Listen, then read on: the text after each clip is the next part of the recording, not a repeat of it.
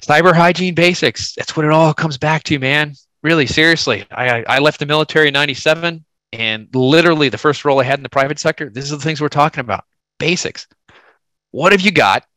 What do you need to have? And if you don't need to have it, why are you running it? Because 10 times out of 10, it's going to get exploited by somebody.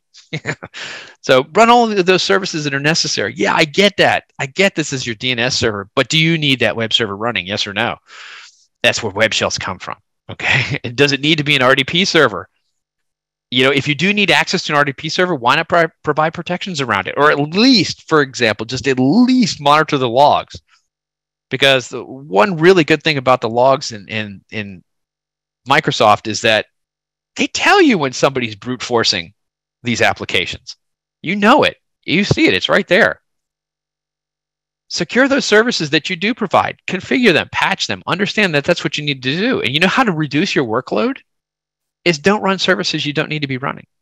Don't run stuff that you need to be patching if you don't need to have it as part of a business application or a critical business process.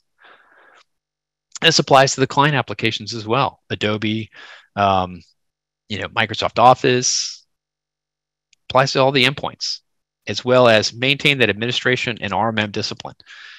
That's something that we see, and I say we. I'm talking about not just Huntress, but I'm talking about the entire industry. Is we see these kinds of things. Dre mentioned it before. If somebody wants to have shadow IT out there that's available to be able to log in. I did an assessment, I believe, in 1998 of the National White Collar Crime Organization. That's run by NW3C, I think is the name.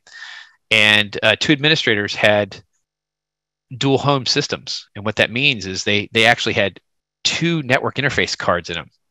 One that was inside the firewall, and the other one was outside the firewall. And they did it to make their job easier. But it was that lack of admin discipline that exposed the organization to potential compromise. And I did, once I found in that assessment that they did have the systems dual homed. And again, this is 24 years ago.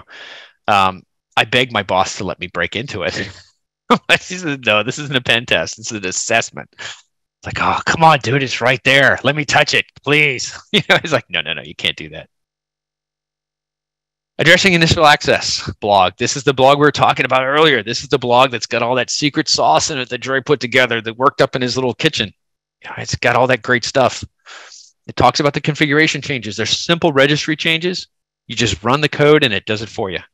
And Dre actually, believe it or not, and again, this is all Dre did all the testing. So instead of putting it in HKey current user, he put it in HKey local machine and tested it and found out, guess what? If I put it in HKey user, it only works for that user. If I put it in HKey local machine, guess what? It works across the entire system, regardless of the user logged in.